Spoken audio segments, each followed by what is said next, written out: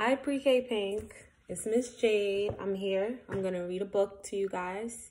I want you all to know that I miss you and I hope everyone's doing well. But I know you're enjoying your time with your mommies and your daddies. Okay, who remembers this book? Don't Wake Up the Tiger.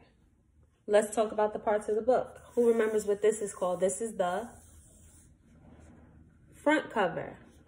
This is the back cover. This is the title.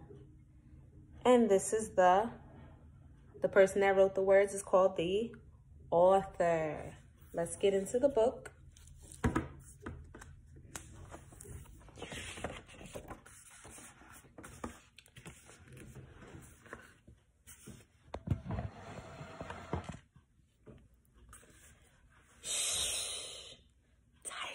Is fast asleep and we shouldn't wake her.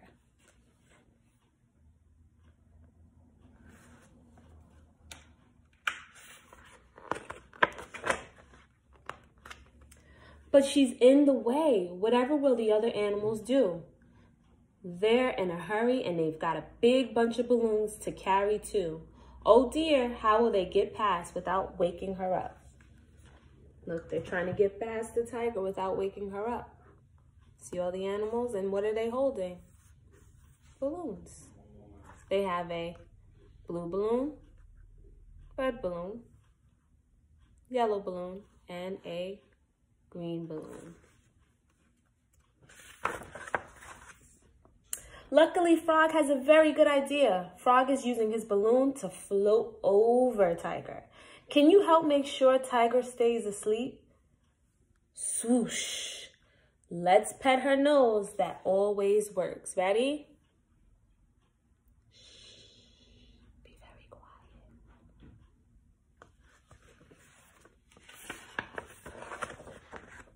Oh, good. Tiger is still sound asleep. Now it's Fox's turn. But look, Fox is too heavy for his balloon, and the balloon is dropping lower and lower. Blow as hard as you can.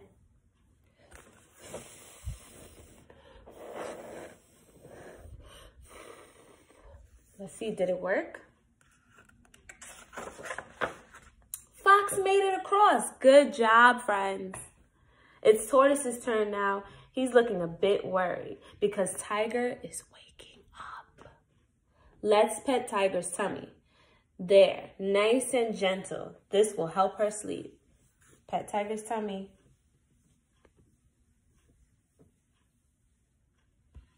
Let's see if that works. Yay, Tortoise got across. He couldn't have done it without you. But now it's Mouse's turn, and she's shaking so much that she lets go of her balloon. She's shaking. Why do you think she's shaking? Because she's afraid of waking the tiger up. Oh no, she's falling right onto Tiger's head. Quick, let's sing a lullaby. And can you rock the book too? Everyone knows tigers love to be rocked to sleep.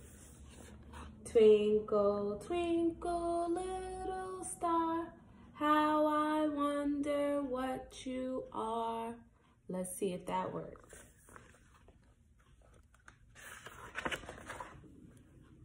Whew, that was close, wasn't it? Stork is the last animal to cross. She can step over Tiger with her long legs. But be careful, Stork. Watch out for the balloon. So Stork is using his long legs to step over Tiger. Let's see what happens. You ready?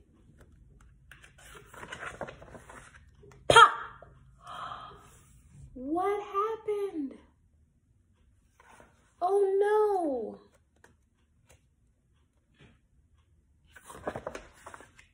Oh dear, Tiger is wide awake. That means it's time for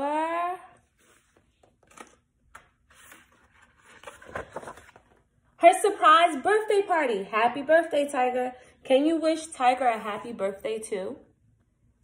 The end. I know you guys loved this book when we were in the classroom, so hopefully you enjoyed it. Bye.